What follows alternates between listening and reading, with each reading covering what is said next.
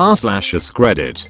People of Reddit who married divorcees, at what point did you realize there might be a reason the other person divorced them?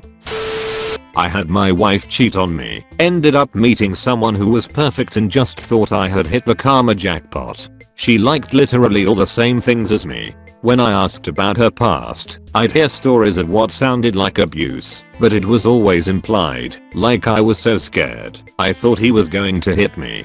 Then one night she went mental on me, started getting mad about me wanting to visit my daughter who was in the hospital. She wanted to go on a date instead, started throwing glass at me, and it was like rain. Went to get away, and she came after me and clawed the crap out of the back of my neck, then yanked me backwards by my collar where I ended up on top of her. I pushed her away and just got out. She called and started threatening me. Since I had hit her in falling on her, my options were come back to the house or she would call the cops and report me for abuse. I hung up on her and called the cops instead. By the time the cops showed up, she had bruises on her neck. She self-inflicted them to claim I had done it, just hadn't called the cops yet. My hands showed no signs of aggressive force, plus the back of my neck earned her a trip to prison. It was at that point I realized how duped I was. I knew she was the reason for her previous divorce. I think this question implies any divorced person is flawed. That isn't fair. If you ever dated and broke up with someone, you are in the same exact boat. Divorce just often gets messy because there is legal follow-up. Little different, I guess. My widowed mom started dating a guy in her Sunday school class who was recently divorced. Very quiet but nice. Her friends in the class told her that he was never home, always hunting or at work, but that he was a nice man. Warning her but not scaring her off. He and mom got married.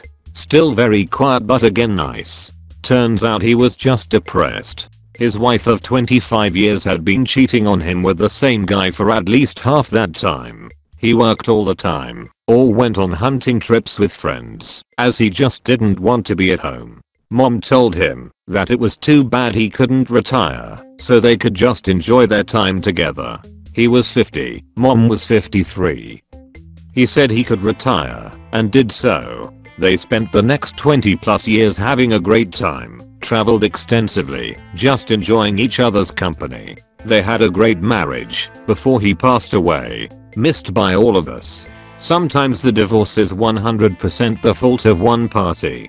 Just because you divorce doesn't mean you were a failure. Well, I didn't marry him, but my ex-boyfriend was divorced, and he made it seem like his ex-wife was a total bitch. He said that he gave everything to her, even quit his job, to move to Georgia with her. They both previously lived in Minnesota. He said he had paid for all of her bills and makeup and clothes and even paid for couples trips, and she took a different guy with her on a lot of them, leaving her husband behind.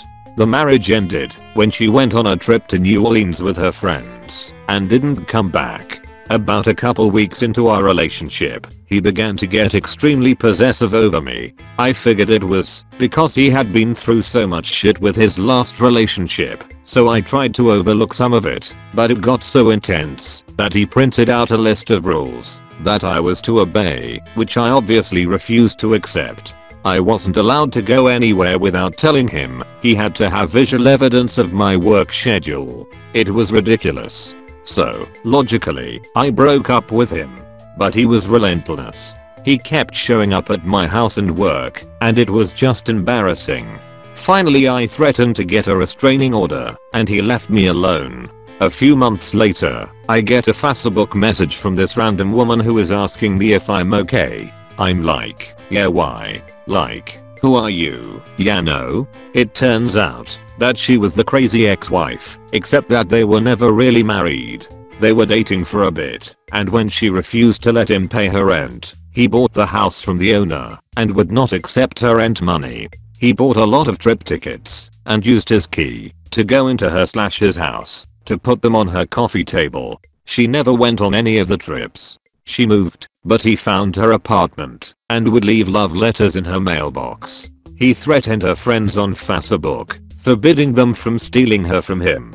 Finally, she got her own restraining order and moved far away. So yeah, this still creeps me out because sometimes I get a feeling that he's stalking me, but I know it's probably just paranoia. My ex-BF had been married previously and his wife commits suicide. When I met him, I assumed his late wife must have had a lot of problems with depression or something and didn't think he had any impact on her decision at all. It took me a year and 8 months to leave him. He was emotionally and verbally abusive. He became angry easily. He would make hurtful jokes and then say I was being too sensitive and that he's just a blunt person, so deal with it. Now, I know a person's suicide cannot be entirely due to someone else because it is ultimately that person's decision. But in that year and 8 months, I realized it's feasible she ended her life because of his emotional issues impacting their relationship. I realize now that I began dating him with the idea I could save him. Some introspection and reading has helped me get over my savior complex. Save yourself. Edit. For those asking, The Art of Letting Go, The Path to Inner Freedom is a good book on overcoming codependent behaviors. Also, just looking for info on codependent behaviors brings up a wealth of resources on Google. I'm still struggling with being codependent, but overcoming it is a daily practice, not necessarily a curate, and it's gone thing. Edit 2. Wow. I got gold. This is my first gilded comment. Thanks. My ex never acknowledged his behavior and always blamed me, so it means so much just to know that other people can relate and to know that I wasn't just overreacting. Also, I'm at work, so I can't respond as quickly to everyone as I'd like. This is secondhand, but it's a good one. About a year after I signed the divorce papers, divorced my ex-wife for cheating on me, I met the guy she'd cheated on me with. I actually didn't know him by sight, but apparently he'd seen a few pictures of me like the ones in my bedroom. He walked up to me, introduced himself, and then started apologizing for being the one to break up my marriage. I was pretty much over it by then, but I was still pissed off enough to say something like, yeah, well, man, it wasn't like you were the only guy she was cheating on me with. I'm pretty sure she was with a dude named Brian the whole time she was with you.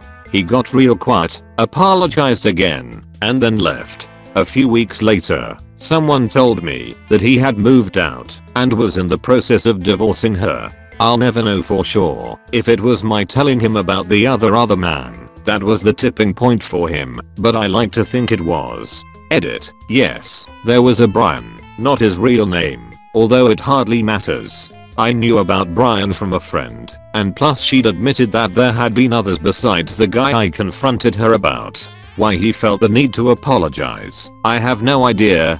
Seemed like a nice enough guy aside from the sleeping with another man's wife thing. Did I do it for revenge? Not really. It was just a spur of the moment thing, mostly a knee-jerk response to an emotional situation. Sometimes you get to say the perfect cutting remark.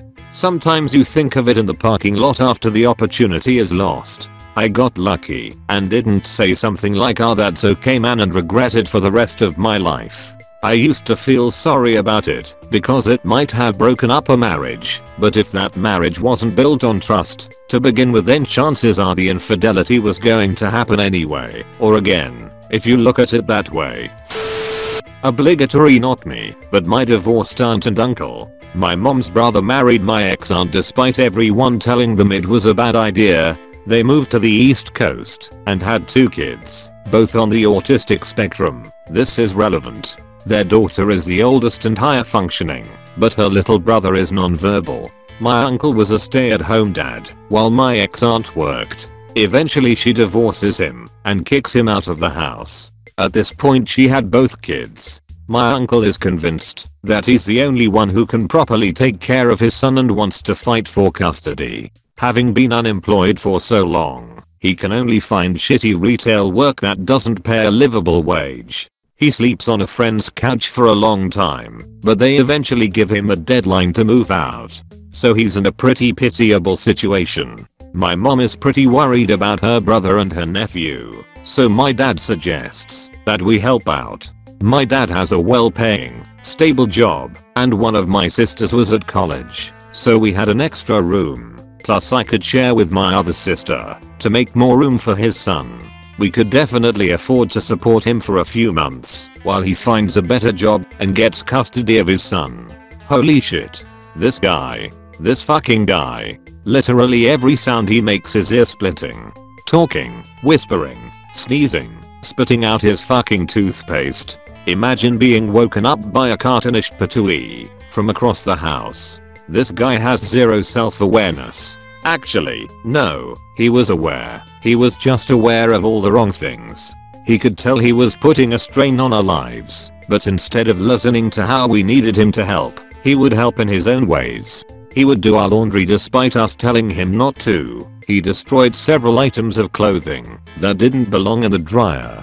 My sister once asked him to carry over a bucket of water for our chickens. Should have taken him 1 minute. 10 minutes later, he comes back to her with no bucket, asking her to move her car so he could use our truck to drive the water over. This is a grown, able-bodied man. And then there's his parenting.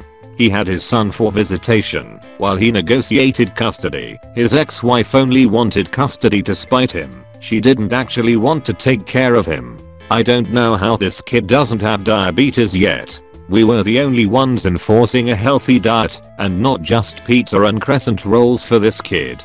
And it was a hassle. This is a 2-year-old in a 10-year-old's body. He had frequent accidents, but my uncle wouldn't clean them up properly, leaving both of their rooms smelling like human piss. There's so much more, but the absolute worst thing was that those few months became 2 years. Instead of looking for a better job, he does have a degree and experience, so it wasn't impossible. He got another retail job and refused to leave because he was friends with the boss. Never mind that it would never pay enough to support him and his son. He couldn't burn such a valuable bridge. So even after getting custody of his son, he continued to leech off of us. It broke my heart to see my mother slowly lose respect for her brother. Eventually my parents had enough and gave him a couple months to get out. He still doesn't have his own house. He moved into another family-owned property so he could keep his low-paying job. His ex-wife might have been crazy, but any sane person would have divorced him. My ex of about 2ish years was in the process of a divorce when we met. His wife was crazy and the reason for everything wrong in his life. This should have been my first clue to GTFO, but I was young. Yeah, live and learn. He had kids, and I would go to sporting events for them, and his ex-wife would be there the vast majority of the time too. We started to get along, and he hated that. I didn't get that. Wouldn't it be easier for the kids if her and I had a good relationship? Oh no, we would compare notes on him, and it would ruin our relationship. We quite literally never talked about him. My eyes started to open here. I was using his computer once, and his Google Calendar opened, and there was an event on Valentine's Day the next week, which he had told me we were not doing anything for due to money, which of course was his ex's fault. So I opened it. Okay, shouldn't have been snooping, and the event was day ex-girlfriend broke my heart. Now this ex of his was prior to his 20-year relationship with his now ex-wife. So I figured out that he never let anything go. Apparently ever. A couple months later our relationship was starting to decline on its own. He went over to a friend's house without me in the middle of a planned date night, and I didn't care that he left. I was mad he took the dog though. We got in a fight, and he told me I was starting to sound like his ex-wife. To which I responded, if we are saying the same exact things and are such different people, don't you think the issue is you? I realized at that exact moment that he was a narcissistic asshole who was never going to change or grow up. I moved out a week later. I still miss the dog. TLDR. A million little things finally connected in my mind and I realized he was narcissistic and manipulative 7 years later, and I would still love to sit down with his ex-wife and hear her side of the story. Edit. I just feel I need to clarify that I was not friends with his ex-wife. We were friendly and were cordial to each other. We only ever made small talk and conversed about the kids, and my ex-boyfriend was always present during our conversations. He was just stewing over the fact that we didn't hate each other. That said, I miss the kids too, but I admittedly miss the dog more.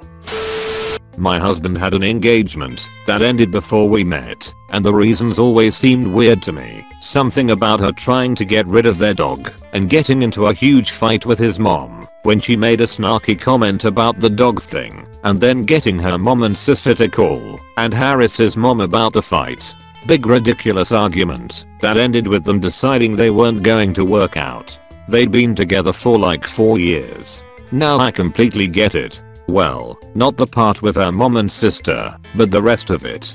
The dog was awful, peed everywhere, was very dominant and aggressive, like biting/drawing blood aggressive at times, and old enough that he was very difficult to train, since they hadn't done shit about it when he was a puppy. The dog now lives with my mother-in-law because it's not safe to have him in a home with babies. And my mother-in-law is a fucking nightmare, but my husband and his ex saw her multiple times a week, whereas we see her once every couple of months. At one point about a year in we had a big argument, where I told him we were heading down the same path as them if he didn't get his shit together, and that if you have the same problems with 2 long-term relationships in a row you need to consider that you're part of the problem. And that I was out if he didn't set serious boundaries with his mom and get some training for the dog. Fortunately it was apparently a wake-up call, because that was 7 years ago and neither is an issue. I'm a divorcee who dated a divorcee. He got shit-faced drunk on his day and told me, "I see why your husband left you," right after I'd given him a $250 watch he'd been wanting. I eventually left because A, I realized he was a rebound that had lasted way too long, and B, he was going to eventually kill someone with his drinking and driving, and I really didn't want it to be me. Edit. Yes, I got the watch back and returned it. I understand that $250 might not be a lot for a watch, but at that time, $250 was a lot for me. I wasn't making that much and was living off student loans. I basically saved extra dollar sign from my paychecks until I could afford it. Edit 2. I posted this when I was still groggy from sleep. I apologize for not including context. It was my ex-boyfriend's birthday. He was the guy I dated after divorcing husband. We had planned to go to a strip of bars. I figured we should get an Uber so we don't have to bum a ride. At that point, I was trying to keep him from drinking and driving as much as possible. Yes, I had reported him to the cops on 2 other occasions, but I didn't know his license plate number, and, as far as I know, they never caught him.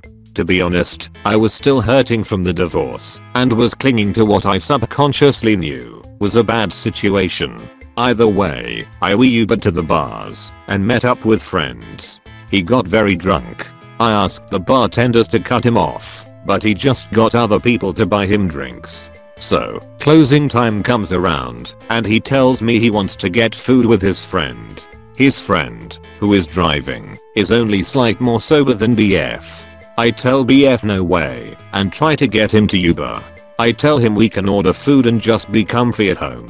He's not going for it. I finally tell him that I legitimately do not feel safe getting into a car with that guy. It's at this point that he starts yelling at me, telling me that I'm killing his bus, I'm ruining his birthday, and that he sees why my husband left me. It hurt a lot. He wound up getting in the car with his friend and leaving me there. I was in a popular area, so it wasn't hard to find a friend to pick me up. The next morning, he claimed he didn't remember. I dumped his ass and asked for the watch back. Whoa, okay. Story time. So my mom just got divorced from my dad my senior year of high school. She has always been the kind of person to be in a relationship, so she started immediately dating around, since my dad cheated on my mom multiple times. She met this guy on POF, who we are going to call Tom. Tom was a successful marketing guy with no kids, a steady income, and was divorced because his wife cheated on him. Early in the relationship, my mom gets a message from Tom's ex-girlfriend current boyfriend. She says that she needs to tell her some things about Tom, but my mom ignores her. A year goes by and Tom seems normal. She moves in with him, and so do we, since he has 2 spare bedrooms. He's a cool guy who seems chill and really nice. He'll sometimes go through my mom's phone, she told me, but she thought that all the good things outweighed the bad. Cut to election day, where things aren't going so well for my mom and Tom, since they're both liberal. They drink and Tom throws a remote at the window. He calls the police on himself. My mom forgives him. This is where things start to get weird. Tom starts acting crazier towards my mom, mostly via text message. On Christmas Day, she decides that we don't want to go to his sister's house because she's drunk. We open the trunk to his car to get the presents out, and he drives away with stuff flying out the back. He apologizes. My mom is super weary at this point. Cut to New Year's, where Tom is out of town. She texts him that she wants to break up with him because he's saying that it's my autistic brother's fault that the carpet on the stairs is falling apart. He says, get your fucking kids out of my house. So the next day, we have 8 people come over to move the furniture that's my mom's, while he threatens us over the phone. That was in January. Over the next few months, and still to this day, he sends crazy threatening messages to my mom. He also found out where we live, so he could take the shared BMW that they owned jointly and sell it, even though my mom has been begging him to take it. She finally gets in contact with the lady's boyfriend at the beginning of the story. They share stories, and she apologizes for not listening sooner. When we had a kid, my husband has always been a workaholic. It didn't cause too many problems when it was just us, but was a lot harder to manage once we became parents. It's easy to feel like you are doing all of the work, and I started resenting my husband. My husband and his ex-wife had 2 kids close in age. She was essentially a single parent to them throughout the day. He did cut back his hours slightly when our relationship started to suffer, and even that was a lot. I understood why the divorce happened. I considered it at points during the relationship. Edit. What is with the ridiculous assumptions? I never said I was a stay-at-home mom. I was also working. We were very ready for our son. We were in our 40s when we adopted him. He was planned, wanted, and we could easily afford to have a child. Even with cutting his hours, we were still able to afford a high-rise in Manhattan. He didn't have to work as much as he did. He just didn't know any different. I wasn't taking my husband's paycheck, and we didn't have a child we couldn't afford. You make one comment on Reddit and everyone thinks they know your life. Ridiculous. I also feel the need to add that I never said I would have preferred my husband to be addicted to drugs or alcohol. All I said was that it was hard on our marriage, and I understood the reason behind the divorce. Before having a kid, I didn't understand what the big deal was. When I was coming home after a long day of work to take care of our son by myself, I understood. Well, I'm a bit late to this, but boy can I answer it. Just got out of a 4-year relationship with a last 2 years we had been living together. He was very honest about being divorced and still getting over it when we met. His reasons for the divorce were basically that, as soon as they got married, she acted like a different person and never wanted to have sex with him. Wouldn't even have sex with him on their wedding night.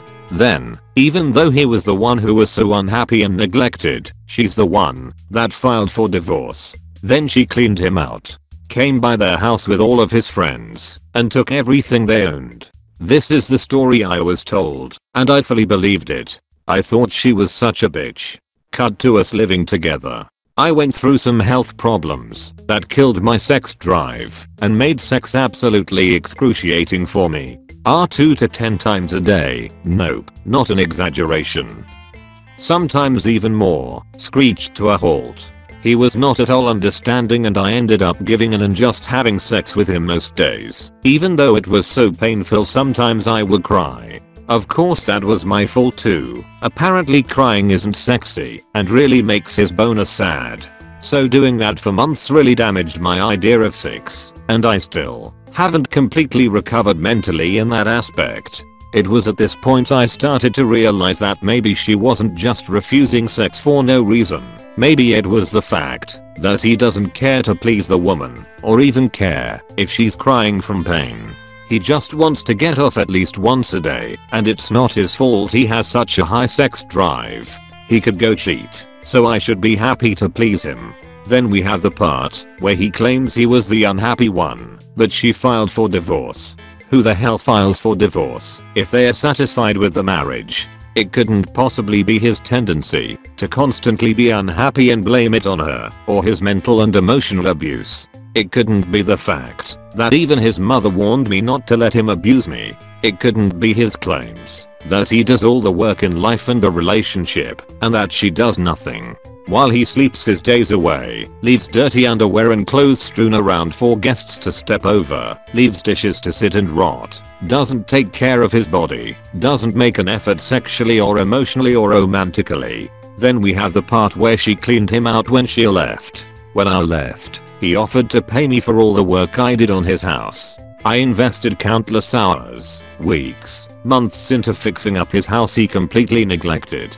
I removed old peeling wallpaper, fixed walls, painted, installed new light fixtures, put on new cabinet hardware throughout, bought very expensive backsplash tile, did some extreme landscaping projects. The list goes on and on. I said I wanted $1,000. He insisted on $3,000.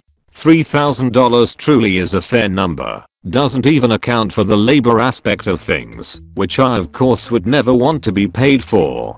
I also left him behind dishes, silverware, rugs, towels and sheets, curtains, things like that. Then what did he tell everyone?